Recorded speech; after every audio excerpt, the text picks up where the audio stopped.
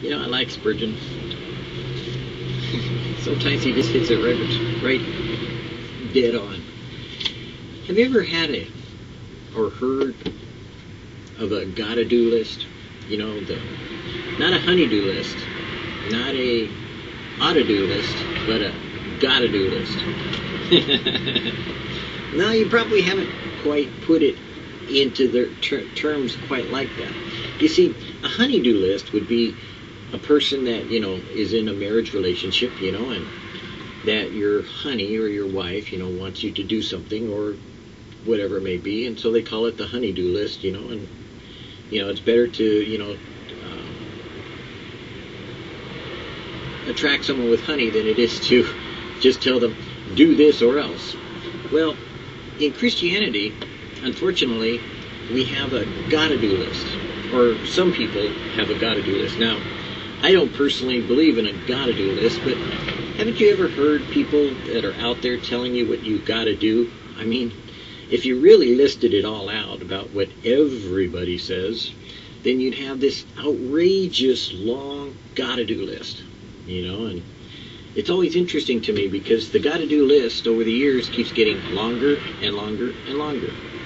You gotta go to church, you gotta go on Sunday, you gotta go on Monday, you gotta go on Saturday. You just gotta, you know? I mean, the Gotta family ought to have taken out a patent on their own name. You know, you gotta speak in tongues, you gotta not speak in tongues, you gotta have this, you gotta have that, you gotta be this, you gotta be that. Boy, you know, if I kept track of all the gottas I'd heard all my life, it would just drive me nuts. Because there's so many people out there that gotta do something, but they don't get to go with what God has said to do, that He will do for you. Because the reality is that God made a covenant. God made an agreement. God did something that was so different and so unique that it really kind of messed up people that they didn't know what to do with their gotta-dos anymore. Because it was something that He said He would do as opposed to what we gotta do. Because people always want to make you do something as opposed to be something.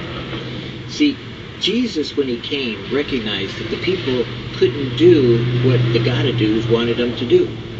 He said, look, I'm going to take care of the gottas, and you just do what I say, which was to accept what He was going to do for us, so that we could be with Him and become like Him. Because in that way, it would be God who would receive the credit. It would be God who would receive the glory. It would be God who would be doing it and not ourselves.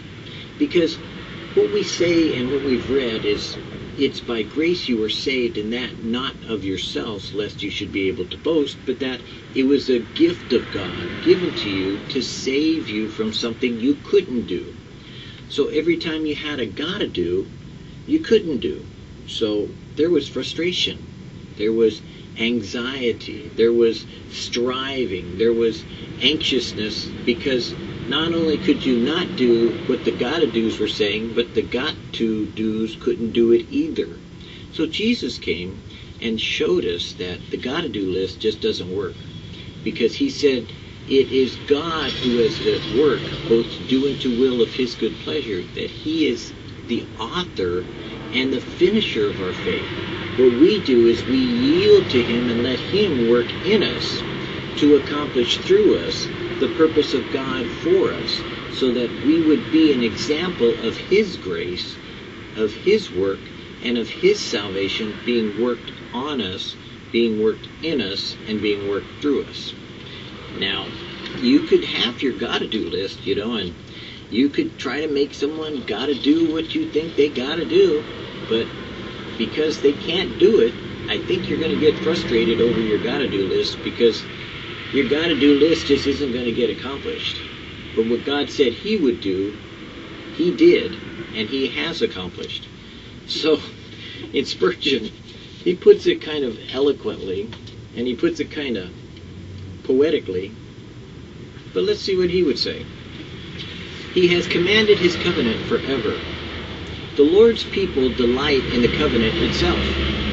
It is an unfailing source of consolation to them so often as the Holy Spirit leads them into its banqueting house and waves its banner of love.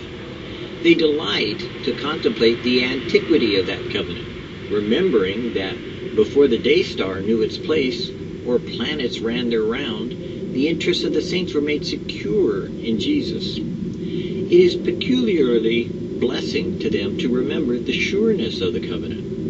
While meditating upon the sure mercies of David, they delight to celebrate it as signed and sealed and ratified in all things and ordered well. It often marks their hearts. Boy, when Spurgeon wants to really get into some good sentences, it often makes their hearts dilate with joy to think of its immutability as a covenant which neither time nor eternity, life nor death shall ever be able to violate. A covenant as old as eternity and as everlasting as the rock of ages. They rejoice also to feast upon the fullness of this covenant, for they see in it all things provided for them. God is their portion, Jesus their companion, the Spirit their comforter, earth their lodge, and heaven their home. They see in it an inheritance reserved and entailed to every soul possessing an interest in its ancient and eternal deed of gift. Their eyes sparkled when they saw it as a treasure trove in the Scriptures.